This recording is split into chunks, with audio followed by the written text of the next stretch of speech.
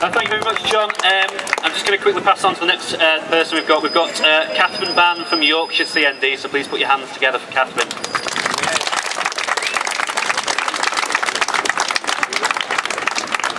Hi, I'm from the Yorkshire Campaign for Nuclear Disarmament, and I just want to start by inviting everybody to join us in the next phase of our campaign, because as you probably know, Monday, shamefully, the vast majority of MPs in Parliament voted to renew the UK nuclear weapons system Trident.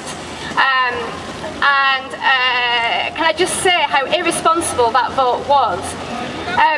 David Cameron only a few weeks earlier had gone on and on about how we have to, for matters of national security and issues of war, we ought to take a long time and have time for investigation when dealing with these issues, and then only days later announce with a week's notice that we're going to take a vote on the UK nuclear weapons system. Time not in the national interest, but in the interest of the Tory party to exploit divisions in the Labour Party at a time even when their own front bench had just completely changed, including their own defence secretary. To deal with a matter of national importance, in fact global importance like that, with a week's notice is politically irresponsible. And apart from that, they were wrong. To go back to Chilcot again, millions of ordinary citizens in this country were right about Iraq's weapons of mass destruction, and the people at the top got it absolutely wrong. And on this issue again, on the UK weapons of mass destruction, I would say that the ordinary citizens again have got it right, and the Westminster elite have got it completely and utterly wrong. And I'm careful to say the Westminster elite,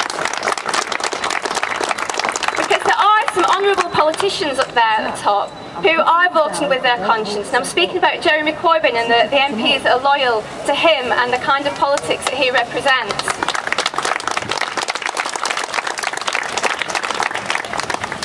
So Corbyn, along with many people here and many people in the rest of the country, we know that whatever the MPs vote, that nuclear weapons are immoral. Any weapon designed to kill millions of civilians at a time, including those not even yet born, are definitely immoral. They're also illegal, according to the World Court. And to see Theresa May step up to that dispatch box and say without equivocation, without qualification, that yes, she would press that nuclear button and kill hundreds of thousands of civilians, that is actually a war crime. And then at the same time, they're saying that Jeremy Corbyn, who said that he wouldn't do that, is therefore not fit to be Prime Minister.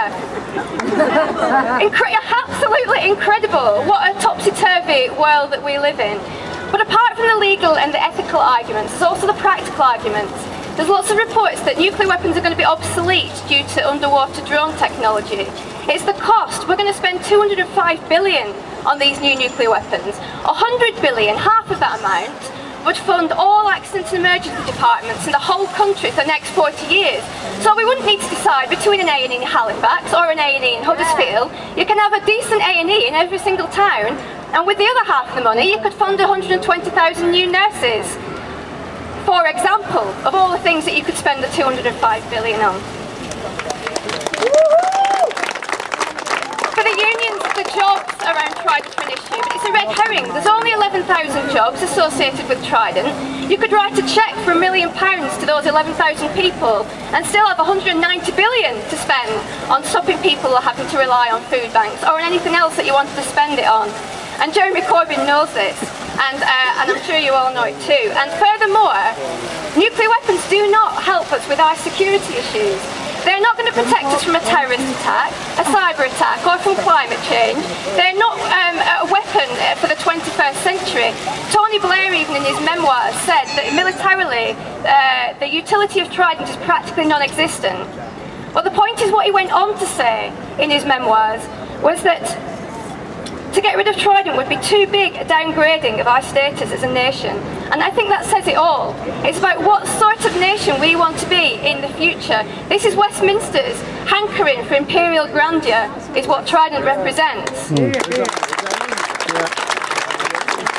I fight against nuclear weapons isn't really just a fight against nuclear weapons. It's about what country we want to see in the future. And it's why the struggle, the identity of the Labour Party is so linked with the struggle for peace in this country. It's about where we want to go. And this is a grassroots revolt which knows where it wants to go and has got to win against the elite at Westminster.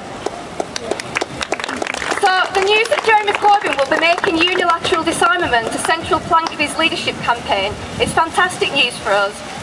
And if he wins, which with rallies like this one, there's obviously a very good chance that he will do, that puts us in a really good position to get rid of Trident in the future. And that, together with the rise of the SNP, where the vast majority of people in Scotland, and 58 out of its 59 MPs don't want it there, and there is nowhere else to put it in this country, actually puts us in a better position now than we've been in for years.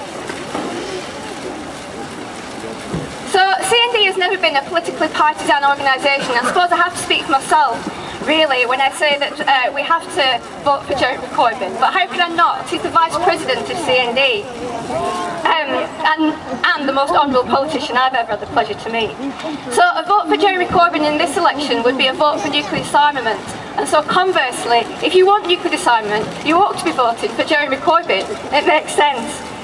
And I think that with the left wing at the helm of the Labour Party, the SNP in Scotland, we can actually achieve the end of nuclear weapons in this country, a more peaceful nation, and just a more just nation. So I just really hope that we can continue to build this campaign and work together for a better Britain and a better world.